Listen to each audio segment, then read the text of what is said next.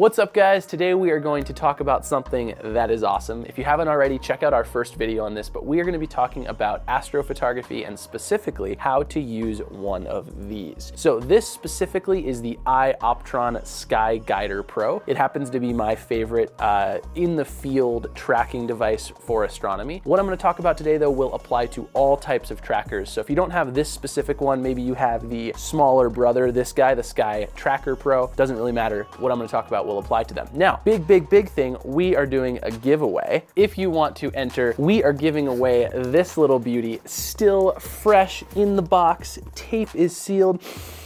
Still smells new, beautiful. This is a iOptron SkyGuider Pro, which we're demoing in this video. We're not demoing the one that's in this box. We're demoing my old sketchy beat up one, but we're giving this away. So one lucky person about a week from now will receive this in the mail. Well, you won't receive it. I'll ship it to you in about a week. All you need to do to enter is like this video. So hit the thumbs up button. You need to leave a comment down below and you need to subscribe to our channel. If you're already a subscriber, that's great. You're already good to go, but make sure you also leave a comment and like the video. Because what I'm going to do basically a week from now, I'm gonna scroll through the comments, pick out one that I like, probably just do it randomly. That person will be the winner, assuming that they also liked the video and are a channel subscriber. So make sure you get all that done. Again, we'll be announcing the winner in about a week, and that's all you need to do. So win yourself one of these. They're like 450 bucks, and we're giving it away. So that'll be awesome. Let's get started with the video. So step number one, you guys, is you want to have your tripod and your ball head, or whatever head you normally have, and you want to remove one from the other. So if you have a super sketchy tripod from like Walmart, this might not be possible. You need a tripod where the head is removable. But step number one is to take your tripod, unscrew the head, and screw on the tracking device. Next thing we want to do is we want to place our tripod on the ground in a way that this little tracker points north. And you may say, well, which part of the tracker is pointing? Well, all of these little trackers will have a polar scope, or a axis that you want to align with the pole. And like this one, if I look through here, there's a little telescope, and I use that to help align this with the night sky. So what you'll do is you'll place your tripod down on the ground so that this little polar scope is pointing roughly north or south if you're in the southern hemisphere. The idea is that we need to align this tracker with the north celestial pole or the south celestial pole. So roughly the North Star or Polaris or the Southern Cross. So place down our tripod with this facing roughly north. Next step is to unscrew this thing, because we need to make sure that our tripod is level in order for this to work properly. So unscrew the head, take it off, get out a little bubble level. I actually carry one around almost all the time when I'm shooting this kind of stuff. You can also use your phone. A lot of phones have a level app. Set that down on top of your tripod, and using the 3 tripod legs, make sure that your tripod is level. Once your tripod's level, take this guy, screw it back on. With any luck, it should be facing the same direction, still facing north or south, depending on what hemisphere you're in, once you screw it back onto the camera. Next step is to attach our equipment, whatever imaging equipment we have. And this is going to vary a little differently between whether you have this guy, which has a counterweight shaft that we can use to balance the load, or whether you have its smaller brother or another tracker that doesn't use a counterweight. If you have one that doesn't use a counterweight, like this little guy, the Sky Tracker, what you'll do is you'll take your ball head or your tripod head that you removed from your tripod, and you'll screw it onto this little top plate right here. If you do have a counterweight shaft, you're going to want to actually attach the counterweight shaft, put the weights on the counterweight shaft, and then attach your ball head to the opposite side of the counterweight shaft. So you get it all attached. And again, the whole goal of the counterweight shaft and why it's nice is because it lets you balance everything out and it puts less load on the tracker, thus making it more accurate. So we want to get our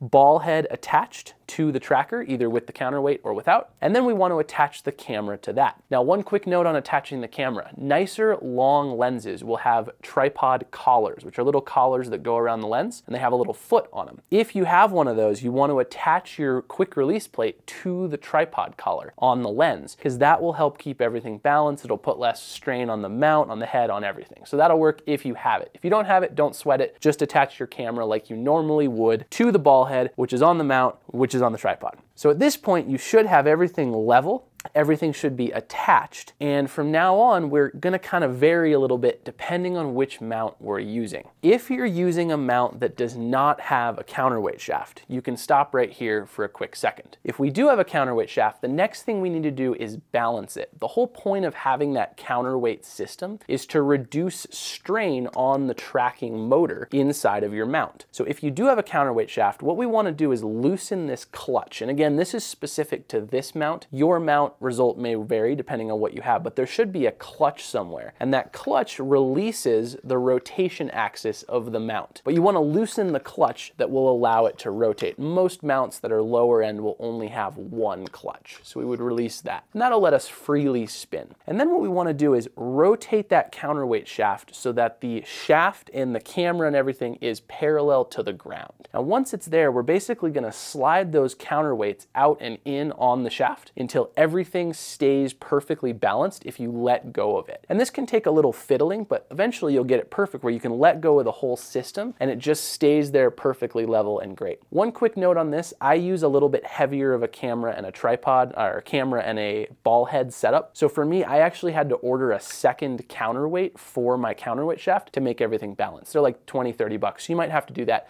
depending on your imaging setup. So we're level, we're roughly pointed north, we got the gear on there, and if we have a counterweight system, we are balanced. The final thing we're going to want to do with the counterweight system is we're going to want to rotate that, once it's all balanced, rotate that counterweight shaft around until when you look through the polar scope, you'll see a little clock. And we want to rotate that whole shaft around until the 6 on the clock's at the bottom, the 12's at the top, just like a normal clock. That little guy is called the polar scope, and that's going to help us get aligned when we start alignment. Once you get that rotated around, if you have a counterweight shaft, lock down your clutch by turning that clutch knob however your mount may do that, and you're good to move on to the next step. At this point, we need to get the mount aligned. We need to basically teach the mount where the north or south celestial pole is. Now the first thing we need to do is get rough alignment, and that actually started when we pointed the mount to the north or to the south. So that part's done. We're pointing roughly north or south, but the next thing we need to do is point at the right altitude, right? Basically these mounts have what's called altitude adjustments and azimuth adjustments, and we need to make sure that the altitude adjustment is set correctly for your location. So what you need to do is figure out what your latitude is on the Earth. Here in Missoula, we're about 47 degrees north. So what you can do is loosen your little locking knob for your altitude adjustment, and all mounts should have this. And you can twist this little knob right here on this mount, and we can get it so that there's a little altitude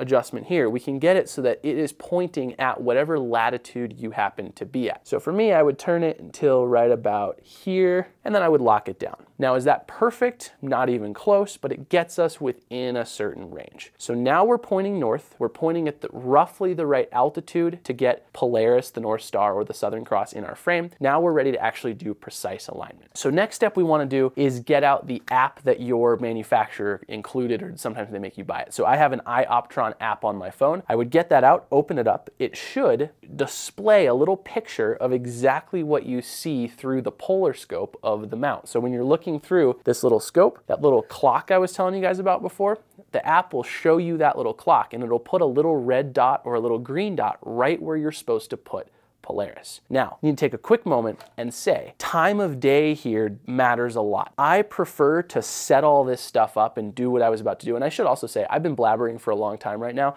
If I wasn't blabbering, this whole process takes like 5 minutes. It's not that bad. But what I'd like to do, I like to do that in the light. So usually I'll start setting up my equipment right after the sun goes down. I'll get everything set up, and then as soon as dusk hits, the nice thing is that at least in the northern hemisphere, one of the first stars to become visible is the North Star, or Polaris, and that's awesome. So I actually prefer to do the alignment stage early in the night because it makes it really easy to know when you're looking through this scope and you see a star, most likely it's Polaris, most likely it's the North Star. And southern hemisphere people, same kind of thing for the Southern Cross. Next thing we're going to do is we're going to look through our polar scope, and we are going to use the altitude adjustment and the azimuth adjustment. And azimuth are these two knobs on the back. And we need to basically turn one in, tighten one, as we loosen the other. And that will pitch the mount to the left and to the right. So we're going to use the azimuth adjustment and the altitude adjustment until the star in the app, right, we're looking at that app, is exactly where it shows it to be. So you'll look through the polar scope, and as you're looking through that, you're turning azimuth, adjusting elevation and altitude, and you're getting the mount perfectly lined up to where the North Star or the Southern Cross should be. As soon as you get that star in the right place, you're going to lock everything down. So tighten down elevation, tighten down your azimuth knobs, get everything locked, altitude, azimuth, all good. set, and then you're ready and you're aligned, you're good to go. So that should be pretty easy. It's basically just check the app and then use azimuth and altitude to get it in the right spot, to put the star where we want it. Next thing is to just turn it on. So there's an on-off switch. We're gonna flip on the mount. We're gonna make sure that we're on the 1x tracking speed, and we're also gonna make sure that you are set to the northern hemisphere or southern hemisphere, depending on where you are. Once it's on, it's very slowly rotating. It might not look like it, but this little gear will make one rotation every 24 hours, and that's perfect. So once you have it on, you have it aligned, it's leveled, it's balanced, everything's set. The last thing you gotta do is actually find your target, actually see it in the night sky. If you have a counterweight shaft tracker like this one, the way we're gonna do that is just loosen the clutch, and that will let us rotate in one axis. And then we'll loosen the panning knob on our tripod head that our camera's mounted to, and that'll let us rotate in the other axis. And all you gotta do is just point around, find your object, lock down the clutch, lock down the pan knob, and the tracker will do the rest. The tracker will keep that guy right in the frame. If you don't have a counterweight shaft, you will just loosen your tripod head, point your camera wherever it needs to go, tighten it down, and it's the same exact thing. Make sure it's on, make sure it's in the right hemisphere, and boom, Bob's your uncle, you're done. That's all there is to it. Last thing is just to test exposures, right? The whole point of using one of these, and again, if you haven't realized the point of using one of these, check out the video I made last week. It's linked up there in the corner. But the whole point is to use a slower shutter speed. And what that lets us do is reduce our ISO, get less noise, everything's great, bing, bang, boom, like perfect, right? So you wanna find out how slow of a shutter speed you can use without the stars trailing. So I usually shoot some tests. I'll try 30 seconds, try 1 minute, try 2 minutes, 4 minutes. I'll keep pushing the envelope until I see trails on the back of the camera. And then I know, oh, that's too far. I'll back it off one setting and I'm good to go. So you get that figured out, then you start your series of exposures, figure out your ISO. You're probably shooting wide open with your aperture. You start that exposure, probably use an intervalometer to shoot multiple frames one after the next, and boom, you've got a stack of frames to work with when you're doing astrophotography. So